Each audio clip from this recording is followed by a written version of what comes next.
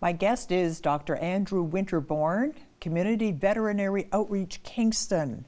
I heard about this project and I thought, I gotta talk to you about this. It's fascinating. So tell us what that's all about.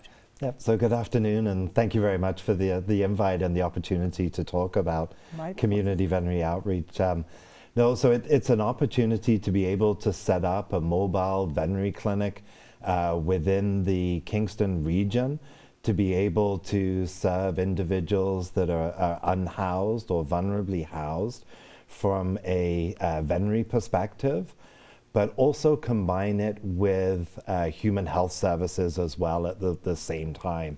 So it's really an opportunity to be able to provide a One Health outreach to individuals that are unhoused. But we have socialized medicine, so why do we need to do this? Yeah, so unfortunately, as I'm sure some people are aware, veterinary expenses can be quite a lot at times. And as a result, through Community Veterinary Outreach, we are able to offer free veterinary services to individuals that come to the clinic.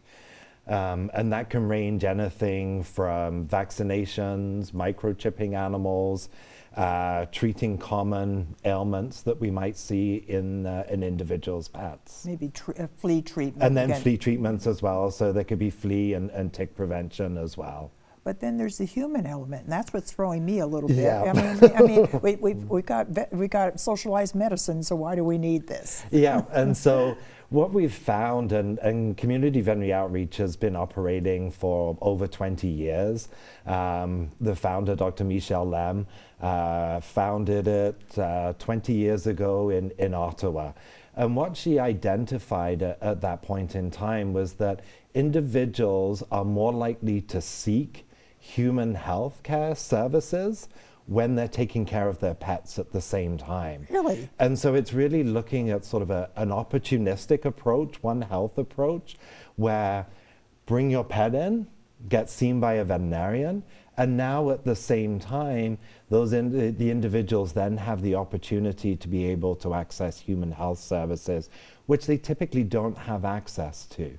And so although, yes, we do have social medicine within Canada, individuals that are unhoused or vulnerably housed are underserved within the healthcare services. Well, I know I've heard that sometimes they don't have identification. They've had it stolen or they've lost it, so you can't get a health card without identification.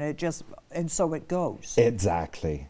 Yes, and so by having ready access on site, so we've been very fortunate to be able to partner with KFLA Public Health, and they brought the porch bus on site as part of their services. So individuals were then able to have point of care testing for sexually transmitted diseases.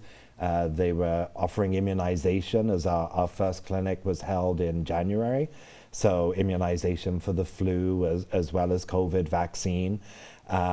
We've been able to obtain support through Ottawa Heart Research Institute and program for smoking cessation as well. That's a good one. And so through that program, they're using the Ottawa model of smoking cessation. And Johnson & Johnson has donated nicotine replacement therapy, which we're then able to provide to the clients that come to the clinic. And we're hoping with future clinics that we will be able to expand on the human health services that we're providing. I could think dental care comes to mind. Exactly, and that was sort of, I think one of the interesting approaches that we've been able to take is really listen to the community and find out what services they were interested in being able to access. And so one of the other co-directors, Myra Emery, is a social worker and was fortunate to have students from Queens on placement this past summer. And they conducted sort of a needs assessment within the population at the Integrated Care Hub so that we could really try and tailor our services to what their interests and needs were. as you indicated, dental was actually one of the services that they were requesting. And at our next clinic on April 26th, working with KFLA, we have been able to secure dental.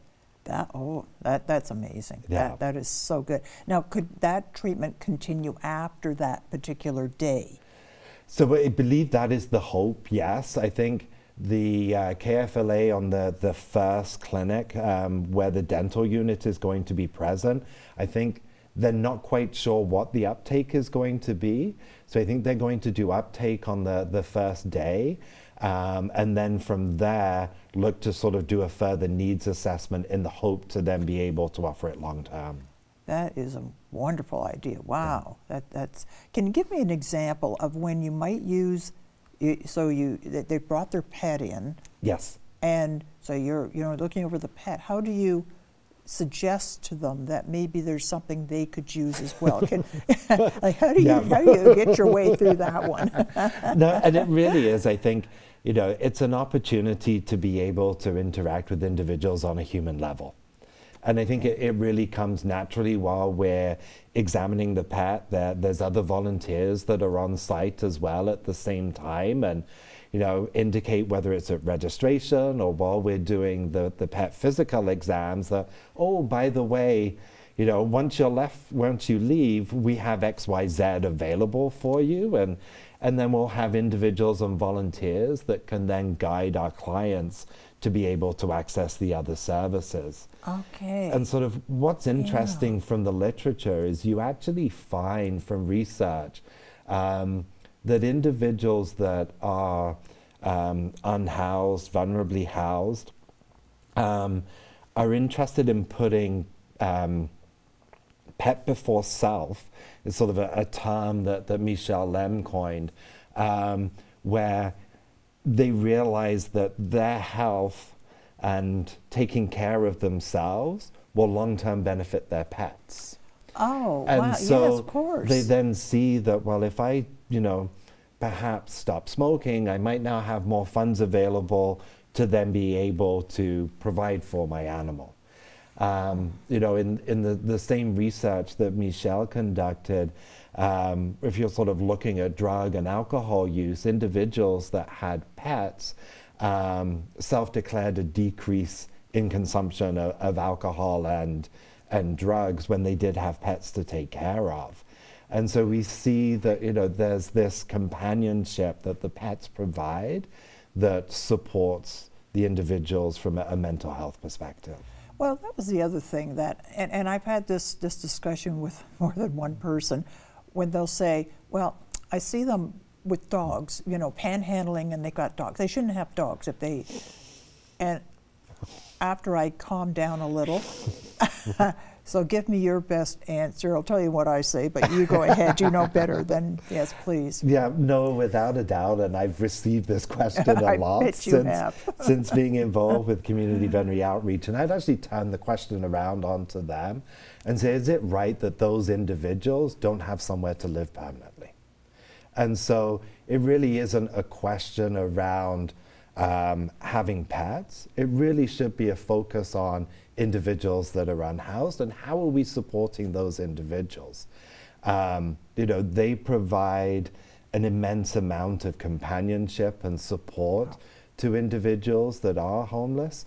We know that there is an overrepresentation of mental health disease in the individuals that are within that population. And by having companionship from pets, it does provide some relief. And I think we all know if we've got pets at home, we've had a tough day, pets coming running towards us, it's unconditional love. Absolutely. They don't care what you look like, smell like, or anything else. They just think you're wonderful. Exactly. And the other thing is, from having a dog, when you walk your dog, you meet people because people talk to your dog. Exactly. And so there's actually research out of the UK that's demonstrated that with individuals that are unhoused, where if they are on the streets with a dog, there's a lot more social interaction because the dog draws people into them. Exactly, exactly. Now, this has got to cost some money to Yes. put this on. And I know funds can be tight with any organization, but Yeah. this is so valuable for the people who are the most vulnerable out there. What can we do to help? Yeah, so I would encourage everyone to visit vetoutreach.org, our website, and you're able to donate directly to the Kingston region through the website. There's a donate button that appears directly at the top. In addition, we're always looking for volunteers, and so if individuals are interested in volunteering as part of the Kingston region, there's also a volunteer button where they can sign up and hear about our future clinics. And if they know somebody who is vulnerable, Yes. Precariously housed and so on, Yeah. they can tell them about this. And the next date for a clinic day is? Yep, so our next clinic is going to be April 26th.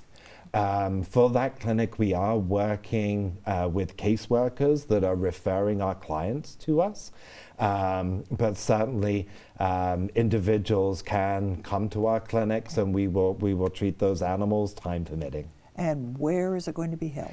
So it's going to be held at 535 Montreal Street, Okay. Which is a Providence Care building. It's part of ACT. And we'll be working out of that clinic on that site on that day. So it's a wonderful project. I'm so glad you came in to tell me about it. Well, thank you very much for your time.